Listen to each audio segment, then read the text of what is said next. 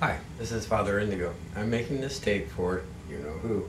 Works like this: how to make yourself move in 5 dimensions in a 3D space. The way this works is you have to first realize that when you move, you're moving through an infinite number of points. There's an infinite number of variations where your hand could be. You have to pick one variation of where it is. Now, most people go through life in 3D space doing this. They're moving, they're not even thinking about it.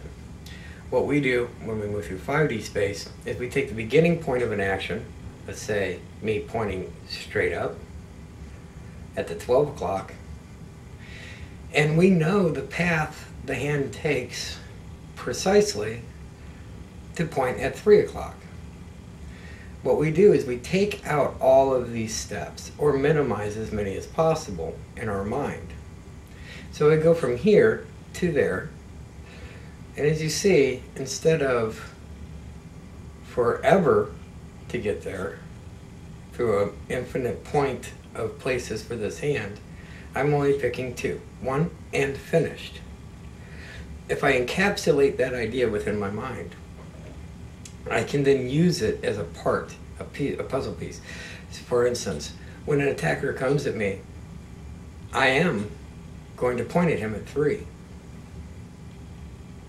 If I had to think attacker, point at him, I would be much, much slower. Encapsulate your ideas, encapsulate your emotions. I'll show you how to do that right now. When you make emotion, any emotion, let's go from that 12 to 3. Do it in tension and very slowly, remembering every transition of every fiber of your arm, how it feels. From 12, I am,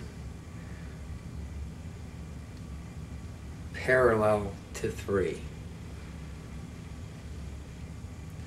I am here.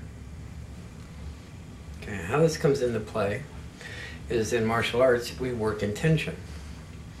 So as I make my move, pinch of salt, I remember that move.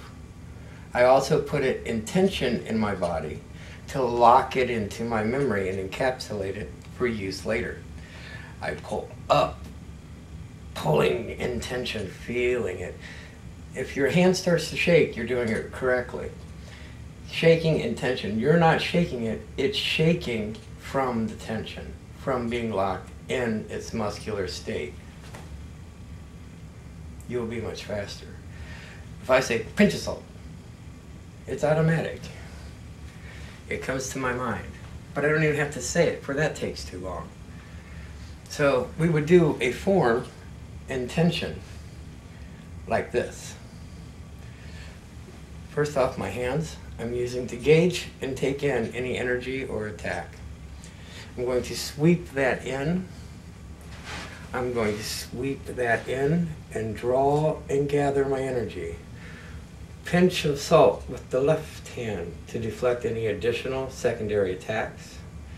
Pinch of salt with the right hand. The left hand comes down and blocks.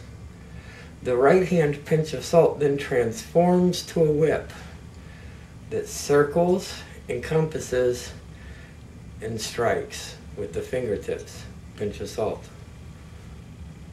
This technique draws it into the forearm. You're protecting your throat.